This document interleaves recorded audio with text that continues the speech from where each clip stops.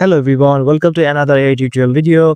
So in this video, I'm going to show you that Imagen 4 is now available in the Gemini API and Google AI Studio. So they're saying that Imagen 4 Ultra version is now on Google AI Studio, and right now you can try it for free on Google AI Studio. So if I just go to my Google AI Studio account, so this is my Google AI Studio free account. So if you want to use the Imagen 4 Ultra version, you can go to the generate media option, and you can see there's the option of Imagen, our best imagination model yet engineered for creativity. So if you click on this, if you use the old model, you can see there's the Imagen 3, and now they have added the Imagen 4 and also Imagen 4 Ultra Preview. So if I just select Imagen 4 Ultra Preview, you can see there's a lot of example here, some image creation that are showing here.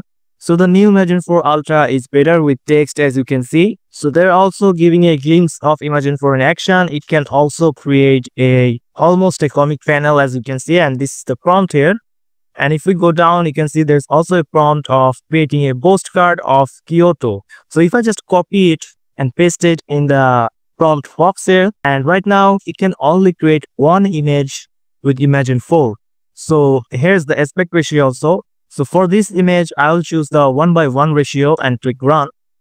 The image has been created, but it didn't add the text of Kyoto like this, explore Kyoto. But the image look pretty good here, as you can see. It's really create a postcard like image here. And this is now on the preview version. So let me just add another prompt that I created in ChatGPT, which is an architectural visual of a mountain house with full glass walls and solar panels. And for this generation, I use the 4:3 aspect ratio and click run. Let's see what kind of image that it created, because it's an ultra photorealistic rendering.